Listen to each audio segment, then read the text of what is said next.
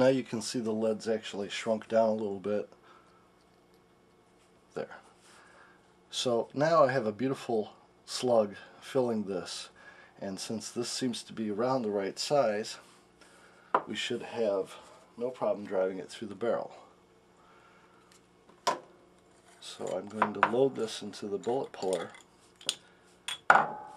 And if any of you guys don't have one of these, if you're into reloading, of course you've probably already got one.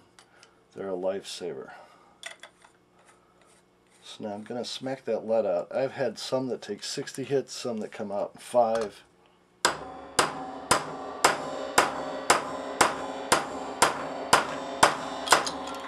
And it's out.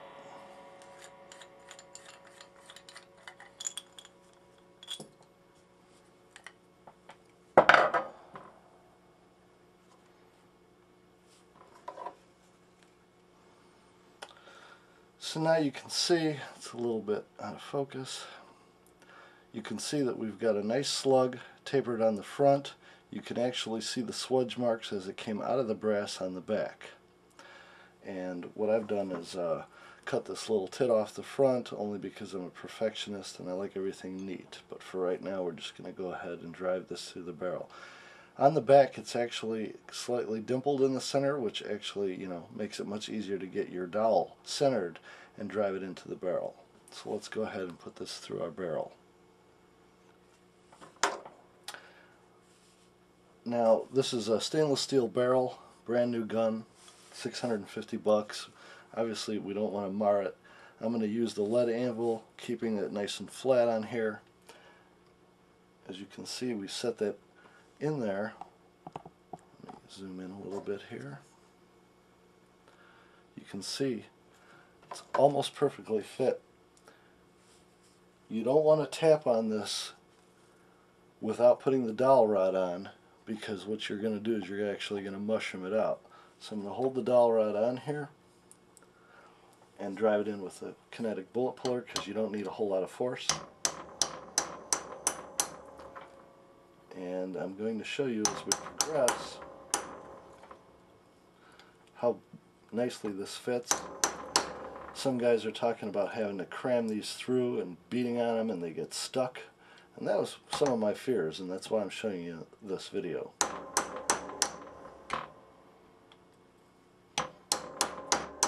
Now I'm using the kinetic bullet puller as my hammer, so you can see here I'm not using a lot of force. This is just a little plastic mallet. And I'm going to show you when we get to the very, very last part of entering the barrel.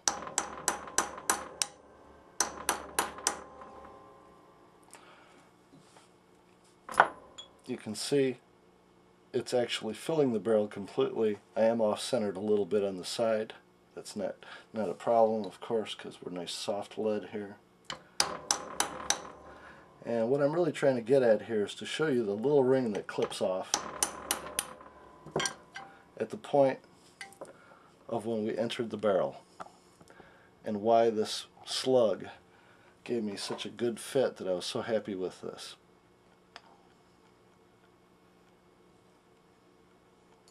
You can see right there, use my screwdriver, there's a beautiful little ring of lead that came off the top of this. Perfectly round little ring. So you know that we've actually entered the barrel fully, all the way around. And now here's one of the things I wanted to discuss was, with a barrel, you're going to want to do both ends of the barrel, where it enters the rifling and at the end of the muzzle.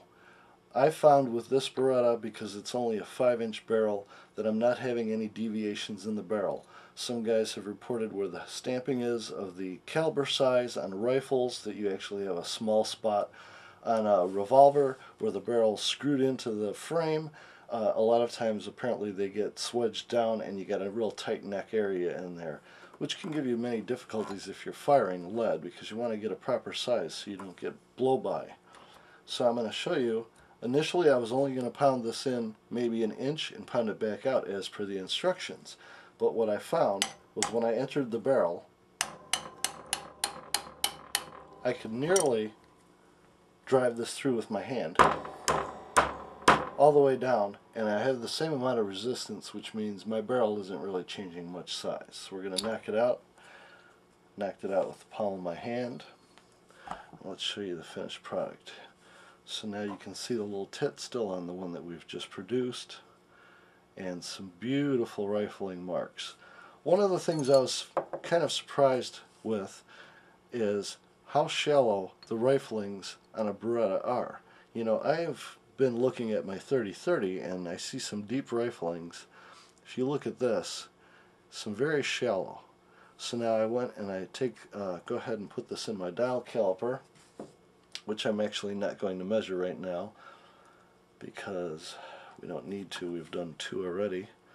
But I'll give you a nice show here of the flats on the dial indicator. You can go ahead and you can measure a beautiful flat section.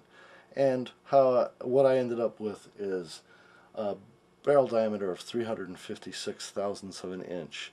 And I really thought this was a much better technique than running a round ball through your barrel.